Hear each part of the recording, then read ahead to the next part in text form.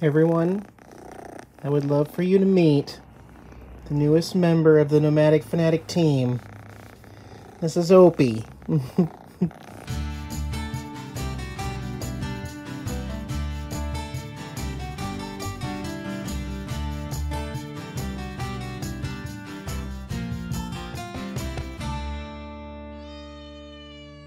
Don't act like you're surprised, everyone. We all knew this day would come eventually. Just didn't know how it was going to work and obviously I have some very, very exciting news, some of the biggest news in 11 years of my life on the road here on this channel. Here in this video today, you're going to meet the newest member of our traveling team.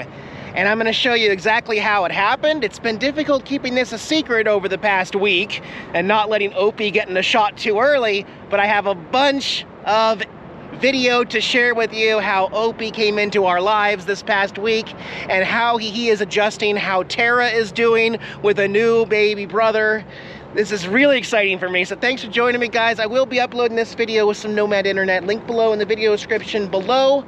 I don't want to try to pretend like I am replacing my beloved cat Jax, who passed away recently, about a month ago today actually, but I had felt a little guilty that, you know, bringing Tara in and having her only for 6 months, and then with Jack's passing, you know, Tara is left without a brother. So I knew eventually that I was probably going to get a playmate for Tara. And Opie, the name Opie that I picked, also comes from Sons of Anarchy. Jax, Tara, and Opie. They are all characters from Sons of Anarchy, the TV show. Anyways, I'm not going to talk this whole video. I want to show you what's going on. I'm here at a familiar spot camping. I'm wearing some sunglasses right now because my eye is still messed up. Comes back just about every year. My eye right here gets infected, and I'm going to have to go get some more antibiotics. But here's my campsite with Tater Tot and Miranda. Let's go meet Opie. It is a really pretty campsite. There's 6 more sites down there, and I'm the only one here. And look who's already here to greet us. Mr. Opie Dopey. When he's being a dope, he's gonna be Opie Dopey. When he's being cute, he's just Opie. My sweet baby boy. Him's precious. He is 12 weeks. 12 weeks old. And he is quite the explorer. Tara, we love you so much, Tara. We love you, don't we? Yes, we do. She's the queen. She's always gonna be my queen. Yep. So, now like I said, I've actually been keeping this a secret, or at least trying to. I think you've actually seen Opie in a couple shots. I've definitely been doing a lot behind the scenes to integrate Opie into this life. However, I have a bunch of video because I still chronicalized everything that's going on, and I'm going to get you caught up on a week's worth of Opie entering our lives right now. So, you all by now know the story of how Tara came into my life to be a little sister to Jax. She's a rescue kitty. I don't know what happened the first year of her lives. I got her when she was 11 months. However, she's a little timid. She's very independent. She doesn't like to be pet or held really that much, although she is starting to change. She's starting to maybe be a little more comfortable in the RV. But I didn't know what happened in her previous life. Opie is just a kitten. Opie, I actually went to a humane society back over by the shop. I'm in Kansas City right now, and went to see all the little kittens. And I said, I want to take this kitten into the cat acquaintance room over there, and that's what I did. Here's the first video of him crawling all over me. He was purring, he was kneading, he just wanted to be right up on me the entire time. From the time I entered the Humane Society to the time I walked out with Opie in my hands was about 50 minutes total, paperwork and everything. I didn't ask Tara first. I didn't bring Tara to see how they would introduce. I just brought Opie home, and here's what happens. I put Opie down on the floor here in the RV. He walked right up to Tara with confidence.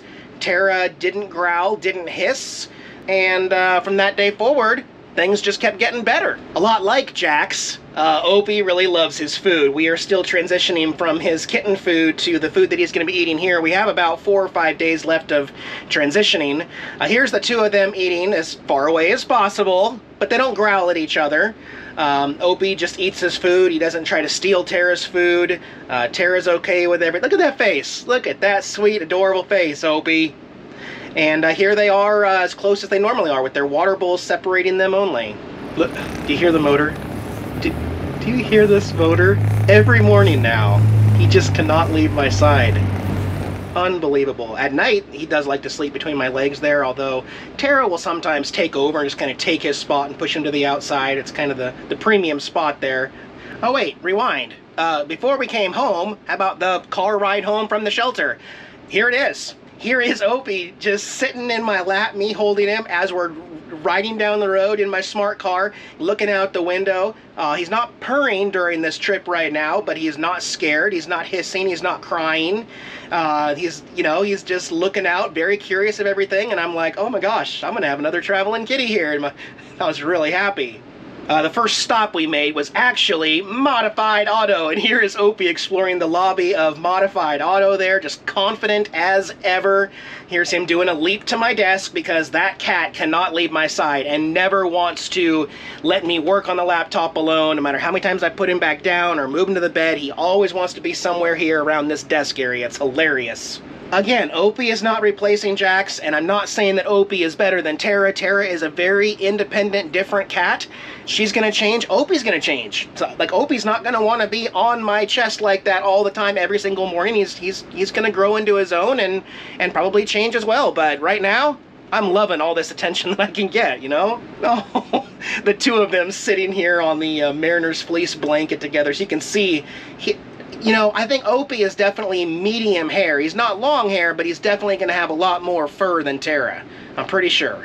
And additionally here, just for reference, how are the two getting along, Eric? Well, real time it's been a week, but 3 nights. On the 3rd night together, I was sitting in my recliner watching TV, and this happened. It was definitely Opie that initiated it. Of course, kittens want to play, right? Well, Tara seems to be okay with it. She was playing right back. She was chasing him. I don't like that Opie goes up there in the dash, but... and she's not being too mean when she plays. You know, she's treating Opie like a fragile little kitten. Whereas Jax would be really, kind of a little too mean with Tara when he used to play with her. But Tara seems to understand that it's a baby kitten and she needs to be a little careful. Look at that smile. That is one happy kitten. He is so glad to have a big sister. And I think Tara's happy too.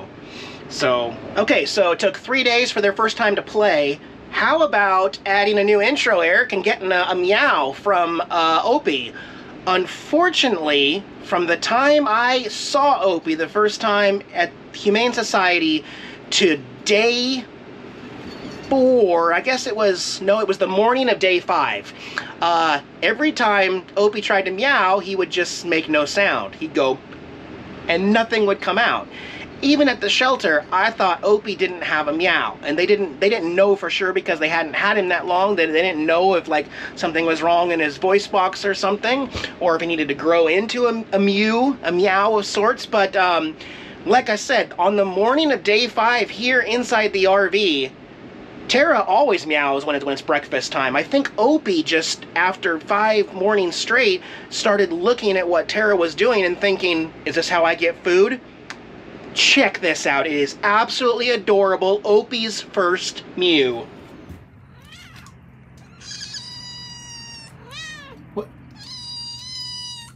What? Opie talks? I didn't even know you talk. Oh, are you hungry? You know what's in the fridge. Did your big sister Tara teach you how to cry?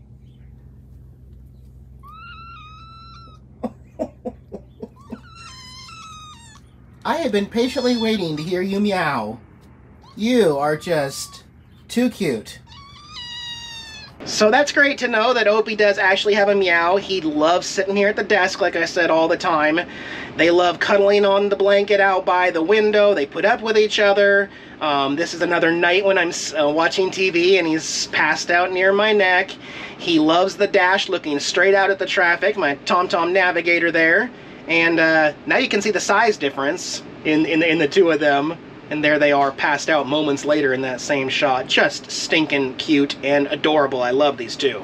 Okay, so playtime, first meow. How long before they started to love on each other, like actually love on each other? I thought this would take months, guys. I thought, just like Jax and Tara, it would be on the second or third month that we actually saw Tara reach over and start to groom Jax. Well, as you know, I just left Robert's house here in Kansas City. Yesterday, I was sitting on the recliner, and this happened. Okay, and where playtime was initiated by Opie, this is definitely started by Tara. She's grooming him. She's literally grooming Opie, and it's so precious. I think that means that she's accepted him, and obviously Opie feels comfortable to allow her to groom him. I have not seen him groom her yet, so that may take some time, but just the fact that he's comfortable in this position. And as far as Tara, I also thought maybe this is some of her motherly instincts coming through. I mean, she is 1 year old, Opie's 3 months old. Maybe she just feels that this is her baby, her little kitten that she needs to groom. Or maybe it's just a brother-sister love thing and it's gonna keep getting better. Either way, it melts my heart. And, oh my, look at that picture. That's a postcard picture there. Precious. Also, we're fighting in the window here. That's later that same day, right after grooming. We're gonna play and fight in the windshield. Anyways, and then okay, here we are at night. Also grooming a little bit, playing a little bit. I think Opie may have been biting or licking Tara's foot there in that particular shot. But these two are just stinking adorable, and I do need to get Opie his own Mickey ID tag. I'm not going to be going back to Walt Disney World to do that. I do have a friend there who is supposed to be getting me one and shipping it to the shop before Thanksgiving, actually. So, anyways, that's all the video I have for now. I definitely feel like the hard part's over. I have introduced my sweet new baby kitten. He needs to go in and get his rabies shot, his last shot. He needs to get neutered. You're not broken, but you are gonna get fixed, okay? Look at that golden coat. He is just so handsome. Can't wait for him to grow into this fluffy body, you fuzzy butt. And Tara, again, you're my queen. We love you so, so much. I got the brusher. Well, I got the brusher for you, but I also got the brusher for me, okay? That takes some of the cuddle pressure off you, right? All right, girl. Besides the stuff I want to do up in the dash to kind of kitten-proof that area, there's a couple more things I'm going to be talking about before Thanksgiving.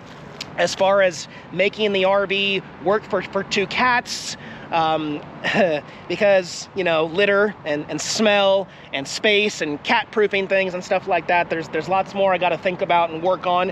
And anyway, I just feel good. It feels good. I feel like I've been keeping this from you for a week, so except for Patreon and Instagram a day early. But thanks for joining me, guys. Tara, Opie, and I will see you in the next video, and hopefully soon we will also have a new intro, thumbnail, banner, and everything that includes Opie as part of the life, because he is now permanently a part of our life, and he is going to be one happy cat traveling the country and exploring the world. So thanks for joining me, guys. I hope you're looking forward to a very happy, exciting Thanksgiving next week. I know I am as well. I have a lot to be thankful for. I'm not a bitter person. It has been a rough year for me on the road, but the joy and love that a pet can bring you, oh, I needed this. I needed this. Anyway, I love y'all. I'll see you in the next one, probably on Monday. Bye, guys.